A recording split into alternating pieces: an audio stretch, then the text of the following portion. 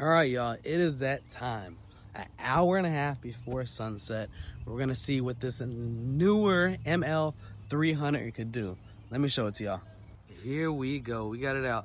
The ML300 by Newer. Now, is it newer? Or is it newer? I heard someone else say newer, and I was unsure what exactly, like what you would call it, So we're gonna get a chance to shoot out here right now. We're gonna shoot in this beautiful sunset I have behind me. I'm gonna use it as a hair light and see how it works out. I'll let you know the settings I'm using and where we are. Now I know the shutter is a max I'll be able to do is a 1/25, 1/250. So I'm gonna use the ND filter on my lens to see if it will help. I did it a couple days ago and it seemed to be really great, and I'm gonna try it again now. I am using a Sony A7C with a 18-35 Sigma APC. Don't judge me. Let's get into it. All right, so here we're just waiting on the talent. We find a perfect area for the stand where it's like right reaching through, maybe like right here. It's like a ratio of perfect, like right here, right? So Mason, right where the stick ball is. All right, so what I'm gonna do is do a couple 10 shots to see what we do. It should be perfectly aimed at him and like at a beautiful angle. Right coming right off the right of him. We're gonna hit him hard with it. I want to say I have it at 1/8. Now setting wise, I don't know. Again, I have this ND filter on here. I'm gonna have to. It's made by Free Will. Y'all get a chance to check it out. Check it out. It's dirty. Don't ever do this, y'all. I'm not doing it properly at all. All right. Let me get the camera on. So right now the settings are sitting at 1/200, ISO 200, f8. Ooh, let me turn that speed off. For a single shot. So right now we're incredibly bright. So what we're gonna do is just turn down that right there, which is the ND filter. I have the ND filter right at 5. I had it all the way maxed down. Let's see what we get. 3, 2, 1. Okay, a little dark. Let's dim it up to about a 3. I would call that great so far. Yeah, we're hitting it. We're hitting them perfectly. I think we are.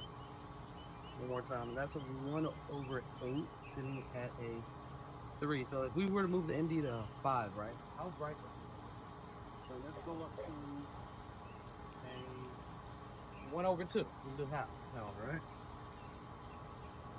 3, 2, 1. See how that is. That's hidden. That's hidden. We have a hard shadow.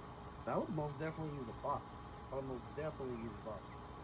So overall, it's in them at a 1.4. So that just tells me I don't even have to go that bright, right? And so let's play with this. Let's see what I can do. Let's go up to 116. All right, 116. Let's turn the ND. Let's see where the ND looks good. Nice outside, right? I think that looks pretty right there. So at a 3. Let's see at a 3. Let's see how we're hitting them at a 3. Ready? 3, 2, 1. And that's what I want right there. To me, that's perfect. That's perfect. I would most definitely still do it with the shadow box, with a soft box, break up some of those hard lines of the shadow. But as far as hitting them, like lighting them up from a distance and getting, where I need them to be, like let's see how far away that is. 1, 2, 3, 5, 6, 7, 8, 9, 10, 11, 12, roughly 12 steps away. Like that's not bad. That's not bad. That's not bad whatsoever. I don't know. Let me see what else I can do. Come on, Mason. Right there, right? Yeah. Perfect. So we pinned it up just a tad, right? Now we're gonna see if we can hit them from here. 1, 2, 3. Down. And that was great to me. Even softened the light and redirected it a little bit. I would say that's exactly what I want. Let's get a close up on it. You ready? We're still at 1/200, ISO 200, f8. Ready? 3, 2, 1. I have the window filter at a 3 and the light is at a 1/16. And that's beautiful right there. I like that. The first one I do. I don't know. So far I like this light. I think it's beautiful. I did 2 sessions with it. One on a really harsh time at 1 o'clock, and I'll shoot a group of individuals, and I had it maybe 25 feet away. I'll show you the image. I thought it was fairly decent for what it did on the street. I didn't even have to push up the max power. I had it 1/1/8. But again, no softbox on it, so it's direct light, just shooting directly straight down the line. Overall, I like it so far. I did get to shoot a young graduating lady as well. It did really well in session. As far as refresh rate, beautiful. I didn't lose any power in the battery. I haven't charged it yet because I haven't gone down a notch. Just now, it's saying I'm going down on a notch, one notch out of the 4. So, and this is probably the 3rd time I'm using it, which isn't bad, you know, as far as battery, because I shot quite a few with them, you know, quite a few pictures. And overall, I'm enjoying it. I'm gonna do a video on a harsh light, maybe like at 12 o'clock, 1 o'clock, when we got hard beaming light, and really fight with the sun. I meant to do a video that day, but hectic on the street and so many cars driving by, it was just completely unfeasible. So, but I will get that eventually. I will get that. Mason, great job. Do appreciate it. Thank you for taking the time to check out this video.